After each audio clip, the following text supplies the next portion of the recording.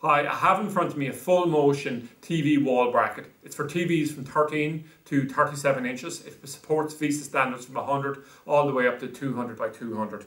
So what I'm going to do here is just give an overview of exactly what you're getting. But in its simplest state, you can consider this really two brackets. One bracket that mounts onto the back of your TV, another bracket that mounts onto the wall. And what we do is we combine the two of them together. And effectively, this major part of the bracketry comes fully pre-assembled. So it's extremely easy. It's a very strong and robust bracket. And I'll just give an overview here about the cover, exactly how it has. And I'm actually going to just mention a little bit of the plastic covers, things there towards the end of the video. So what we have here is the outer cardboard box it comes in. And what we have next is the instruction manual. It just gives a table of contents, which you can see here, and also a step-by-step guide on how to do the assembly.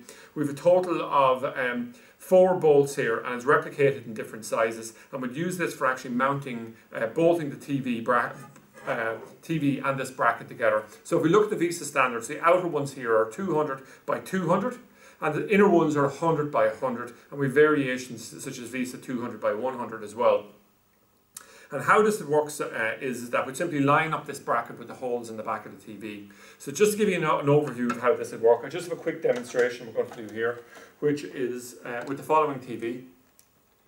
And if we just imagined here where we're just lining up holes, this would actually be at the top of the TV, and what we just here is we can see here that we have just the holes there. We'd mount them up and we'd use the smaller screws in this, or bolts in this case, to mount it.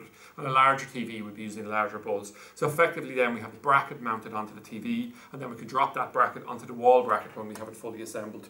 One thing you'll note here about this is that we actually have 3 bolts here actually welded or riveted onto the unit here. So I put a lock nut here because we can do so and drop it in together, but we have 2 further lock nuts so we could use, and they're used to actually bolt the 2 brackets securely together afterwards.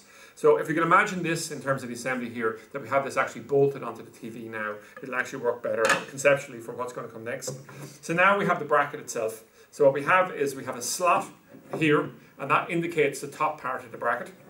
So we have the different parts. This on the back part here we have a total of 4 holes. So what we use is the 4 plugs and bolts here to actually mount that directly onto the wall, and then it gives us great flexibility in terms of the rotation here and here again. And then we actually have I think it's a 12-degree angle of rotation where we can loosen this off and drop and tilt the TV by about 12 degrees.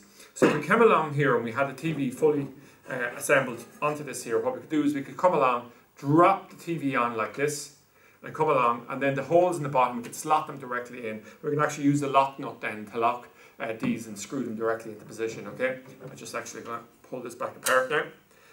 And just put it down here so we can do the assembly on it. So overall I would say very, very impressed with this bracket. One sort of peculiar thing about this is on one of the versions that they had given us here, they had actually put in a plastic cover onto this part here. Just wasn't a great idea. It was a bit brittle, and as well as that, it's completely unnecessary because this entire bracket here will be a thing. So that generally will be removed, but even if it did come with a packet, don't bother using it, just use it directly as this because it works out really neatly.